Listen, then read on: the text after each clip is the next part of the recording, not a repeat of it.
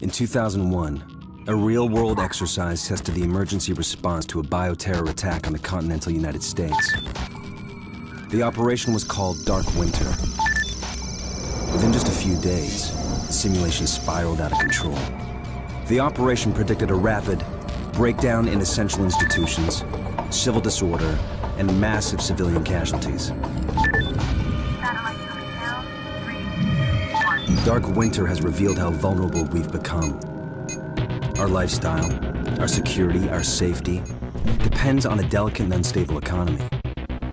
We've created a system so complicated that we no longer understand how to control it. Oil, power, shipping, transport. We live in a complex world. And the more complex it gets, the more fragile it becomes. The system is built on a global supply chain that gets things where they're needed, just in time. We've created a house of cards. Remove just one, and everything falls apart. And what's fueling the system? Money. Americans can spend $90 billion in a single day of shopping. Last year, 200 million people swarmed their local stores on November 23rd. We call that day Black Friday. Did you know that a flu virus can survive on the surface of a banknote for up to 17 days?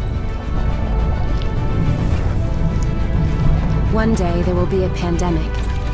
It could begin during the crush of Black Friday sales.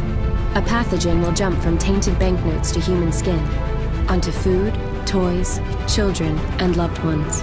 By the time patient zero feels the first sore throat, millions of people will already be infected. From this point, the breakdown will happen fast. Day 1, hospitals will reach capacity. Panic will strike. Day 2, quarantine zones will be established. Resources will be rationed. Transport will go into lockdown. Day 3, international trade will stop.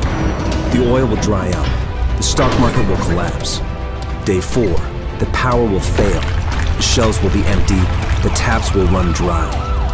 And once hunger and despair take hold, people will do anything for survival. By day 5, everyone will be a potential threat. What will it take to save what remains?